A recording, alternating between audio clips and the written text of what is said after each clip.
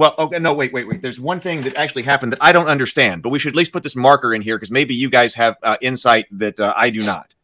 There was some type of leak, and people were telling me about that on my live stream this morning when I was teaching Pathfinder, but I couldn't find it because there was some type of leak of 2.0 FAQ material, which puts out this idea of 2.0 out there, but it's not a public leak. So that wasn't, we can't just go download it. So, I mean, I don't have access to it. It wasn't leaked to me, which is fine. But I was trying, like, there's a leak. I can't find it. Oh, you can't find it. It was sent to some people. So some people were talking about FAQ that references 2.0.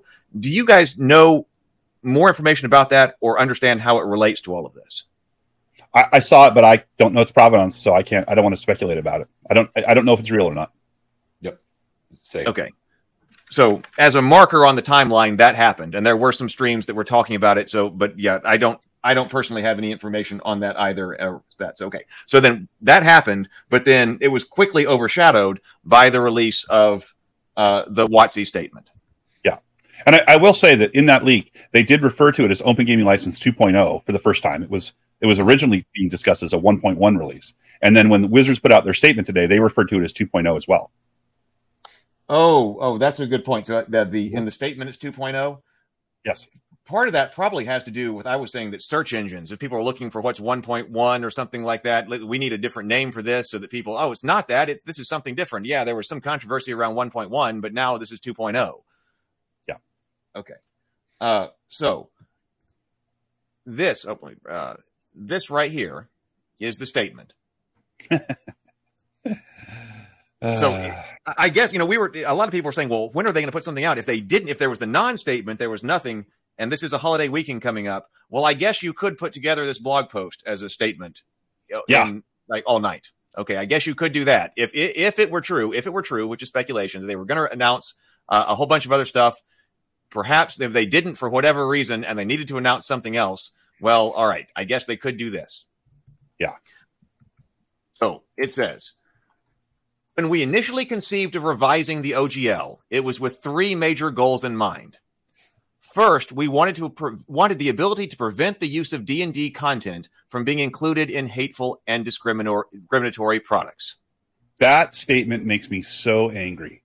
Okay. Like, up to this point, I have kind of felt like this is a philosophical argument about how things should work and a legal argument about whether or not a license can be deauthorized and revoked or not. That statement, to me, is patently offensive.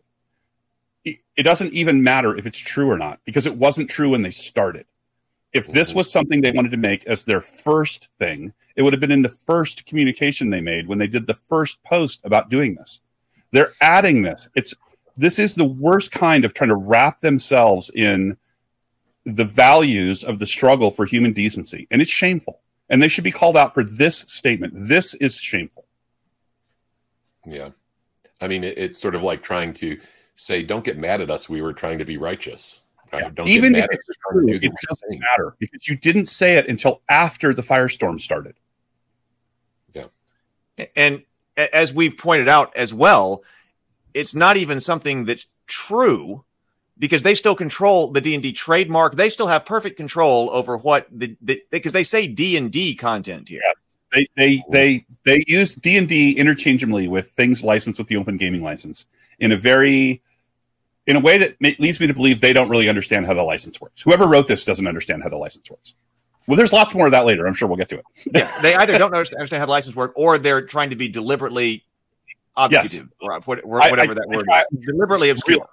Really hard to offer them grace and assume they're not doing it on purpose. Right, and we don't know, but those are two options. Those are two options. Yeah. Second, we wanted to address those attempting to use D&D in Web3 blockchain games and NFTs by making clear that OGL content is limited to tabletop role-playing content like campaigns, modules, and supplements. Yeah. Well, the first thing they don't have to do, because it's not, you can't use D&D in any of those things anyway with the current version 1.0A of the OGL. So that is fake news. That is claiming harm that does not exist. And then the second thing, which is that the OGL is only to be used for role-playing content like campaigns, modules, and supplements, is not true even in the text of the license. It doesn't say that anywhere because it's not true. The OGL can be used for anything. It's not limited to some specific kinds of content. It was never intended to be limited, and it isn't limited. And third, we wanted to ensure that the OGL is for the content creator, the home brewer, the aspiring designer, our players, and the community, not major corporations to use for their own commercial and promotional purposes. And here they actually do specifically say OGL. Yeah. Well, tough. Like 22 years ago when D&D was dying, a deal was made, and that deal helped save Dungeons and Dragons. And I can make the argument that it saved it twice, actually. It saved it in 2000, and it saved it in 4th edition. So, yeah, you made a deal, and you need to live up to it. And if that means that some other people make money, that's the deal. Like, that was always the intention, that people would be able to make money from this. It's a commercial license. It licenses copyright rights. That's what it's for. It's okay. Like, you're not making any less money. Your brand value has grown every single year since 2000. And now it is a number with probably 6 or 7 extra digits in it. Like, it's ridiculous. Because of this. Right. Because of this. That's why. Because of this. Exactly. Right. And it, of course, I mean, all of this kind of flew in my face. I mean, because this is the first 3 sentences, and we already have these major problems with the first 3 sentences with exactly what the statement is. Yeah. You know, it's so frustrating because they could have just been honest. They could have just said, we're changing our strategy. We envision a digital future. We want to own that future. We want to manage that platform ourselves, and we're changing the licensing terms to get there, which is true. But they didn't say that. They said three untrue things in the hopes that will give them cover for what they're trying to do.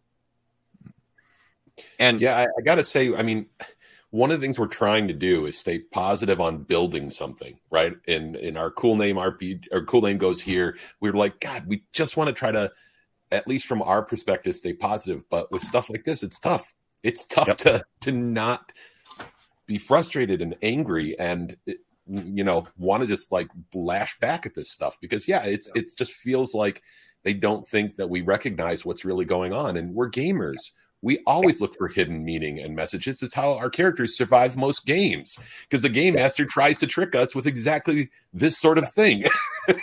Now, we said at the top of the show. I said at the top of the show, one of the things that's happening is movement. Wizards of the Coast is moving. They are moving in the right direction. And the rest of what we're going to talk about is that movement. So that's the bad stuff. It's over with. Now we're going to talk about things that start to get better. Right. But I want to say that I don't like that it says, you know, for the home brewer. Well, we all start as home brewers, you know, and then, or almost all of us, when we're just home brewing something. And then, okay, we're an aspiring designer. Hey, let's take this beyond the home brew and let's become an aspiring designer. And then what if you get it published and then you become successful, which is what the OGL allowed and wanted and all of that. Right. But if you go from home brewer to aspiring designer and then all of a sudden you're successful with everything you've designed and you become a major corporation with a commercial and promotion, you're all of a sudden the enemy? Yeah. That's not the philosophy of the OGL. A major corporation? Hasbro's market value is like $3 billion. What's a major? Somebody with $750,000 in revenue is not a major corporation. I mean, it's just nuts. They're not even big enough to get venture capital funds at that size. Yeah. If you want to start talking about what major is, that's Mattel is not using the open gaming license, although they certainly could. Like, that's a major corporation. Sony's a major corporation. Microsoft's a major corporation. Those are major corporations. The people they're talking about are not quote unquote major corporations. And it's all, that's another part of this. It's them punching down. We all perceive it's them punching down. It's not like them punching up at Microsoft. Absolutely. It's them punching down. Yep. And it feels like I've been punched. To be honest, I think that's what's required. It does, because it's kind of like, look, I took money that I could have been saving for other things, and I put it into this dream based on the OGL. I recognized, you know, people are like, well, you should have known. Well, yeah, we did. We took that risk. But from a business perspective, 22 years without a single rumble suggests this is very risky. Yeah. Right. And so when they do this, absolutely, they basically punched my dream in the gut and told me to throw away what I spent 2 decades worth. I get upset about this because this is, I don't know how they, anyway. Well, it does. Yeah, I agree. It feels the same way to me. It feels like all of a sudden, wait a minute, after this, that I'm the enemy. Like after running the company and the publishing stuff, wait, it turns out I'm the enemy of the whole operation here. What? Yeah. Yep. Okay. So driving these goals were 2 simple principles. 1, our job is to be good stewards of the game. And 2, The OGL exists for the benefit of the fans. Nothing about those principles has wavered for a second. Take it. I have no objection to any part of that paragraph. Well, I don't believe the first sentence is true, but I do believe in number 1 and number 2. Okay. Because they do say that we should all be good stewards of the game. Right. We should. Right. We should. Absolutely. Whether or not that was their ultimate goal. We need to give it to our descendants. We have an obligation to be good stewards. And of course, it does say the OGL benefits the fan. It doesn't say only the fan. But yes, the fans definitely. It exists for their benefit. Now, but whether or not that was actually the motivation of what they were doing, that's the question. Yeah. That's why our early drafts of the new OGL included the provisions that they did. Which, as Mark and I went through the whole thing on a live stream, and we're like, we didn't feel that. We didn't feel that. Well, I mean, since they've never formally published early drafts of the OGL, I don't really want to speculate on what was in them because we don't really know. The draft language was provided to content creators and publishers, so feedback could be considered before anything was finalized. And boy, did they get some. They got some feedback. Hey, because I need something joyful, someone asked if we can read this like Darth Vader. That draft language was provided to content creators and publishers so their feedback could be considered before anything was finalized. There you go. That's good. I didn't think about that. I did the dramatic reading of Paizo's thing, but I didn't think about like an evil overlord reading of this one. So in addition to the language allowing us to address discriminatory and hateful conduct and clarifying what types of products the OGL covers, our drafts included royalty language designed to apply to large corporations, which we just addressed, attempting to use OGL content. It was never our intent to impact the vast majority of the community. They impacted Except, of course, that by definition, any successful company has created a large portion of the community. So you're affecting them. If you're affecting the corporations that sell them products, you're affecting the large majorities of the community. Right. Yeah. If you're affecting Paizo, if you affect a Kobold Press, especially, you're affecting everybody who buys and loves their products. Yeah, exactly. However, it's clear from the reaction that we rolled a 1. Well, that's certainly true. Yeah, boy, did they ever. It has become clear that it is no longer possible to fully achieve all 3 goals while staying true to our principles. Pretty interesting, huh? Like they're willing to compromise their goals at this point. Like, really? If they were really your goals, like if it really mattered to you, would you ever compromise? Apparently they will. They are compromising. They're willing to move. So I have to say that as a gamer, to say that we rolled a 1, it's cute that they're trying to use D&D terminology, but there was no chance involved here. They made very specific decisions throughout this process. This is more like when your players do something really dumb, not when they roll badly. This wasn't bad luck, right? Yeah. Yeah. Excellent point. I'd use that terminology too, but that's an excellent point. Okay. The next OGL will contain the provisions that allow us to protect and cultivate the inclusive environment we are trying to build and specify that it covers only content for tabletop role-playing games. And this is a weird sentence to me, but it says that means that other expressions such as educational and charitable campaigns, live streams, cosplays, VTT uses, etc. will remain unaffected by any OGL update. Content already released under 1.0A will also remain unaffected. There's a lot there to say. Let's start with this part. Let's start with this point. Protect and cultivate the inclusive environment we are trying to build and specify that it only covers content for tabletop role-playing games. If they wanted to do something completely new for 6th edition and a license that only covers that, fine. But that's not what the OGL does. Yeah. Yep. That's right. But then this is weird language. This other expressions, because they say that's only going to cover that it only covers content for other tabletop games. But then they say that means that other expressions, such as educational and charitable campaigns, live streams, cosplay, VTT uses, etc., will remain unaffected by any OGL update.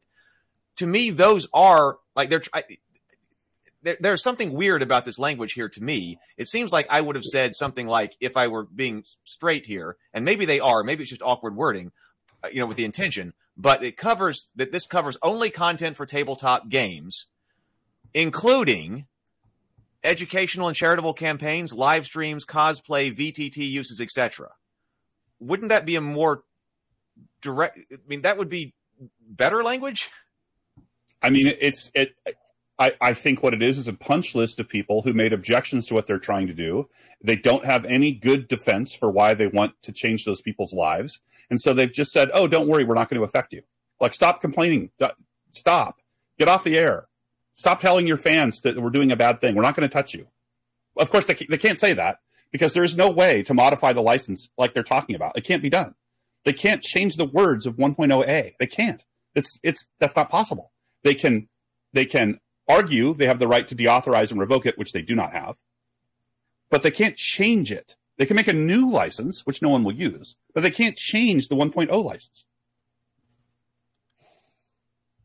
To me, yes, but to me here, it seems like they're trying to have it both ways in the sense that, well, this is for tabletop RPGs, but then there are other things that are outside tabletop RPGs, right? Which that apparently are okay. A lot like within tabletop RPGs to me, that they're separated. Yeah.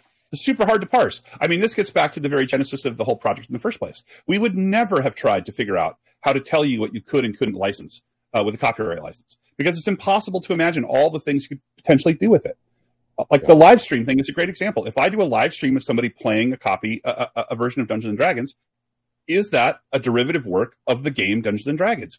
Some people might say yes. Some people might say no. In fact, as far as I know, virtually nobody who does a live stream uses the open gaming license anyway.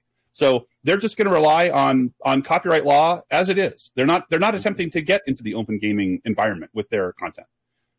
They don't need a license, apparently. They don't think they do. As far as I know, no one uses one. So if they want to publish a book based on the game that they do in their live stream, they feel like they need to use the open gaming license. But they don't feel like they need to use it to do the live stream. They might cosplay. They don't feel like they have to. Before we go to this next sentence, this seems like a good place to bring this up. There was this word pantomime in the leak. Do you have any idea, Ryan, what that might be referring to? Yeah, it's a thing in Europe. It's mostly in the United Kingdom. Panto is a giant cultural phenomenon. It usually happens around Christmas. Weirdly, David Hasselhoff is one of the biggest stars in pantomime, and it's ancient. It goes back to like the Middle Ages. So I'm guessing that somewhere in the UK, somebody did a D&D pantomime thing, and so they had to put that word in.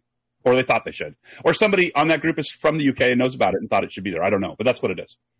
Oh, okay. Well, okay. So we were wondering, because we knew what pantomime was, but I was wondering who is exactly doing pantomime, because I was like, I don't know any D&D pantomimes. I maybe want to go look it up. I was like, who's the big pantomime D&D? Did you hear anything, though, about someone said that some American Sign Language interpretations involve actually acting things out, and thus would be considered pantomime. That's one of the things that I read somewhere. Someone's saying.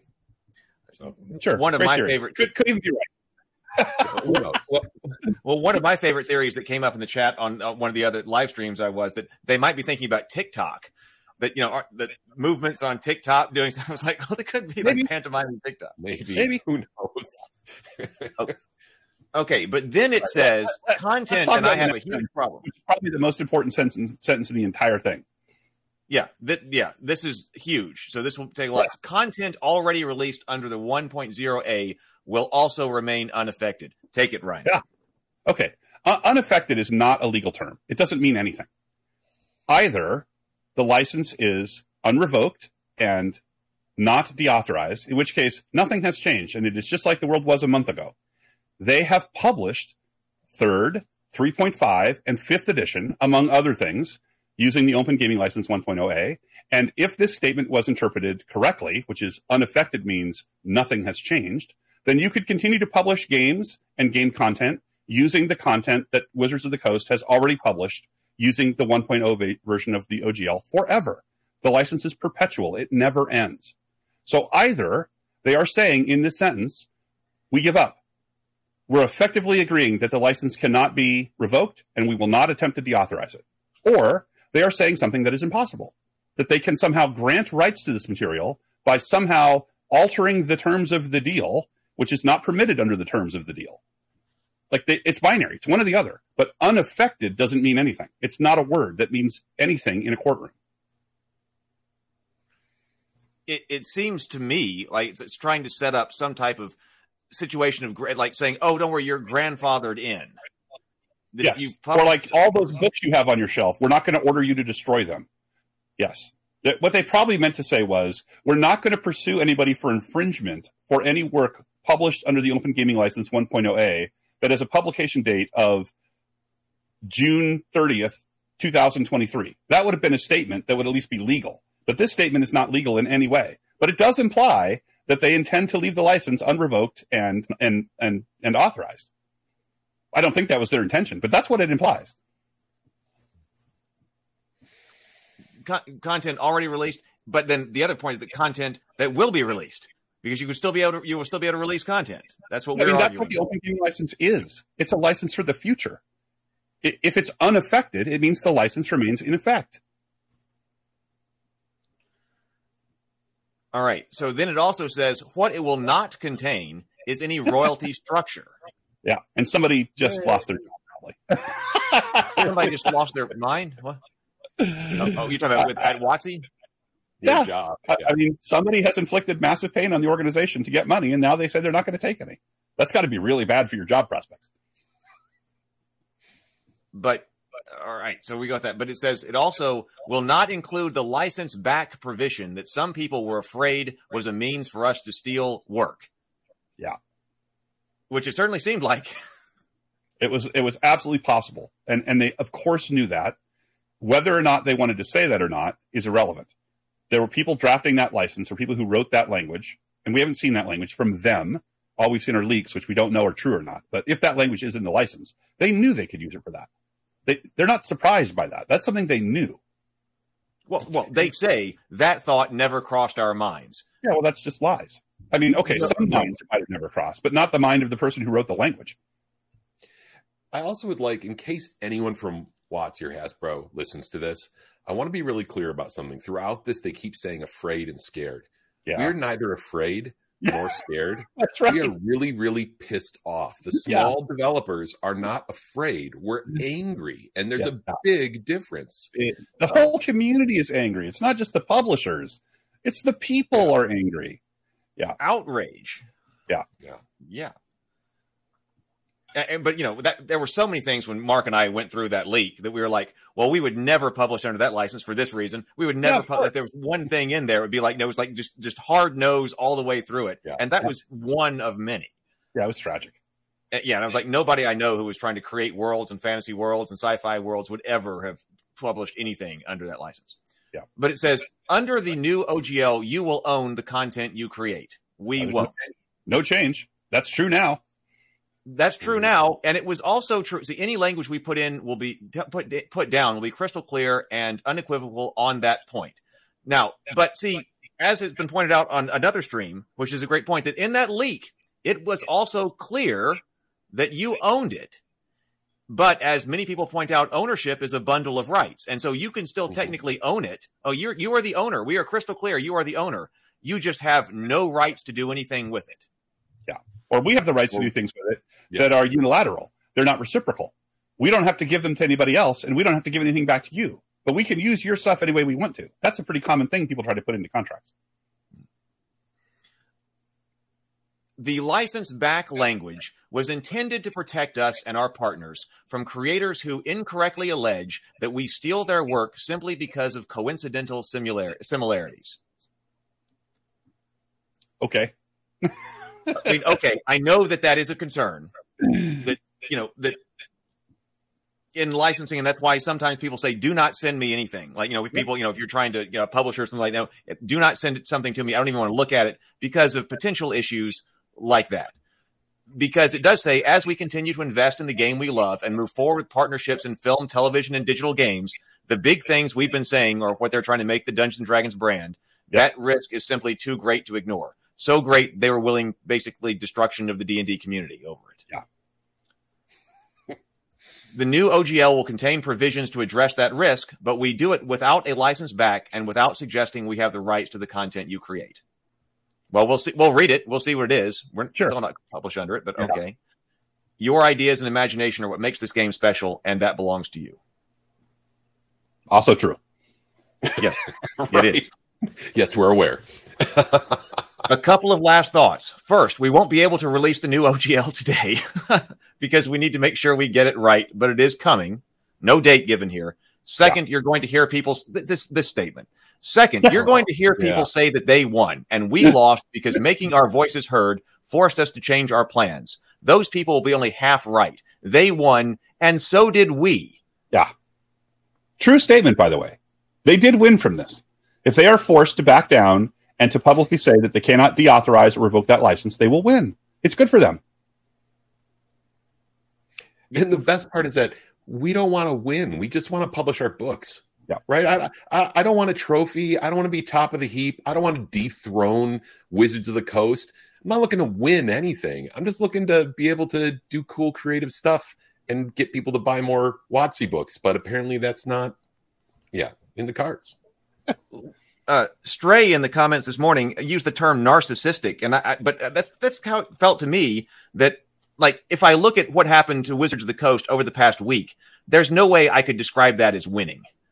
That they felt, that they have won, and it's be like, hey, you know what, we've won too. That's but so I think weird. what it does is it sort of tells us what it tells me reading into it, and it's just speculation, but it tells me that someone is looking to win. Yes. And Classic. That's the point, right? Is that it's telling us that from their perspective, there's going to be a winner and there's going to be a loser in this. And their goal is to win. When all of us are just like, we're role players. You don't win the game. There's two winners. Us and them. Yeah. But there is no us and them, by the way. There's just one big community all using the same license. We're all winning. We are okay. So we got one more paragraph here. So what I'm going to do is I'm going to put another marker in the chat for a Q&A.